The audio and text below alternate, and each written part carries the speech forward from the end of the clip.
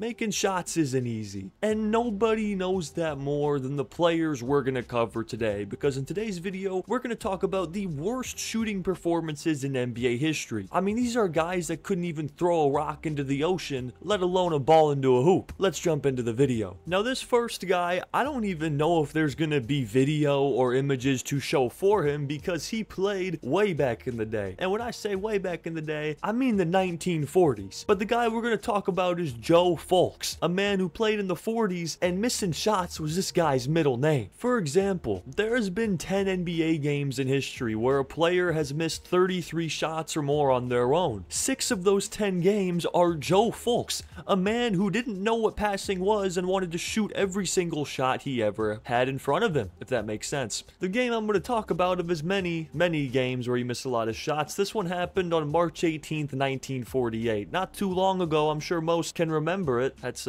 sarcasm. He shot 13 for 55. I don't know if I have to say much more. I mean, he missed 42 shots in an NBA game, 23.6% from the field. Pretty bad. It's pretty bad, as a matter of fact. Now, it didn't matter. His team won 88-57. They beat the Steamrollers, so you could say they steamrolled them. Sorry about that. But yeah, Joe Fulks is actually a Hall of Famer, believe it or not. Even though his career field goal percentage is 30.2%, he was a 2-time All-Star. He was a BAA champ and a 4-time All-BAA/NBA team member. He is a Hall of Famer, so shout out to him, and also rest in peace to Joe Fulks. He died in 1976. Moving on. When he wasn't supposedly scoring 100 points in an NBA game, Wilt Chamberlain liked to partake in missing a lot of shots. Joe Fulks has the most missed shots in a game in NBA history, while Wilt Chamberlain is second on that list with 37 missed field goals in a game. This happened on October 28th in 1962, and despite missing as many shots as he did, Wilt still had 53 points, so just an average game for Wilt. He shot 23 for 60. That is correct. He shot 60 times. He played 53 minutes that game, so that's over a shot a minute. I don't necessarily know how that works. I guess a lot of offensive rebounds had to be had. He shot 38.3% from the field, and not really much else to say for this game. His team would lose, surprisingly. You know, when you miss 37 shots in a game, you don't win. Who would have guessed that one? Another fun fact here, Wilt Chamberlain has the most 25-plus missed field goal games in NBA history, and nobody really comes close. Wilt Chamberlain was just letting it fly back in the day, and that's because he was better than everybody else, so he could do that. When you talk about missing shots, the man in NBA history to shoot the most shots in a game without making one is a Hall of Famer. 3 Hall of Famers on this list so far. It's Tim Hardaway. I've made a short video on this before, but basically on December 27th, 1991, Tim Hardaway went out there and shot 0 for 17. Basically, straight up, had 2 points, made 2 free throws, played 44 minutes, he had 13 assists, so there's that. And his team would win the game, which is good. They were playing the 4-20 Minnesota Timberwolves, so happy for them that they won that. But who would have thought that the record for the most shots attempted in a game without making one would be held by a Hall of Famer? Going from one Hall of Famer to another, Josh Jackson on January 28th in 2018 shot 0 for 13 in a game. Now what's fun about that one is he only played 22 minutes. So basically, Josh Jackson said, screw it, I'm gonna go out there and I'm either gonna make an impact or have the worst game of my life, and he did the latter, unfortunately. He would be helpful to his team in other ways, like grabbing 4 rebounds, but unfortunately, thanks to his 13 missed field goals, his Phoenix Suns team would lose 113-102 to the Houston Rockets. At least Josh Jackson wasn't held scoreless because he did make 2 free throws, so good on him for that. So that was 2018. Let's talk a little more recent. Let's talk 2022, and we're going to talk about PJ Washington when he was on the Charlotte Hornets. A very bad team the last few seasons, really almost their entire existence. But regardless, PJ Washington, December 3rd, 2022, the Christmas season. The basket was not very giving to him, and he shot 0 for 13, having probably the worst game of his career, if not the worst, definitely one of the worst. He played 33 minutes. He did have 8 rebounds, 5 assists, and 3 steals, with 3 blocks, so he was filling the stat sheet. He just had a big old donut for his points. Shot 0 for 3 from 3, and he didn't even shoot a free throw either, which definitely hurts, so less than ideal, but it was the Charlotte Hornets, so I doubt they really cared, because I don't even know if they know who they're playing nowadays. It's just a hodgepodge of random people. Delano Banton was just 24 years old when he had an all-time horrible shooting performance, going 0 for 15 from 3 in an NBA game. game. He played 39 minutes versus the Sacramento Kings when he was on the Portland Trailblazers. This literally just happened this past season. He did have 17 points, which is good. Now, he shot 6 for 26 from the field, which, not good. And he also missed a free throw, so, that sucks. But yeah, this is probably the worst shooting performance in NBA history. There's really no saving grace to it. I mean, 6 for 26 from the field, 0 for 15 from 3. It's very depressing. His team lost by 39 points. It was the last game of the season. I mean, just a bad game overall. But at least he's probably got his worst career game out of the way. So, glass half full. Speaking of full, Eric Gordon had a game full of bricks on February 4th, 2020, just a few months before COVID. But Eric Gordon was probably a little bit sick after this game because he did not have a good one. Shot 0 for 12 from 3. He did have 16 points, which, you know, at least he was finding ways to score outside of what he was supposed to do. He shot 6 for 22 from the field, which is 27.3% for anyone who even cares. And he shot 4 for 6 from the free throw line. So there's that information. Now, his Houston Rockets team did win by 15 points because they were playing the Hornets, an absolute embarrassment of a franchise. But yeah, Eric Gordon did not really do much to help them in the win column in this game.